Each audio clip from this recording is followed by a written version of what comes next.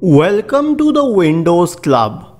If you wish to fix Windows Update error 0xc1900223 on your Windows system, then either read through this article on the Windows Club or simply watch this video. I'll guide you through the resolutions.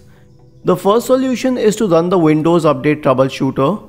Right click on the Start button and select Settings. In the list on the left hand side, go to System and on the right pane, scroll down to Troubleshoot. Now click on Other Troubleshooters. From the list that pops up, click on Run corresponding to the Windows Update Troubleshooter.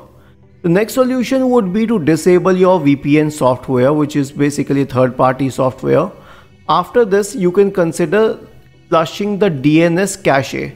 Scroll down to the fourth solution and copy all of these commands. Select them, right click, copy. Now search for command prompt in the Windows search bar and click on Run as Administrator to open the elevated command prompt window. In the elevated command prompt window, paste all of these commands and you will get this notice which says successfully flush the DNS cache.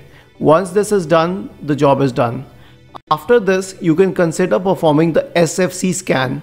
Again, go to the elevated command prompt window. This time, type the command SFC /scan now and hit enter to invoke the SFC scan.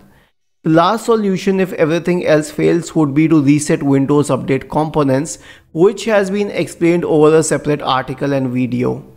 Isn't this easy and interesting? If you have any doubts, please go to the original article on the Windows Club, scroll down to the comment section and write your query. We will surely answer to it. Do not forget to subscribe to the channel. Thank you for watching this video and have a nice day.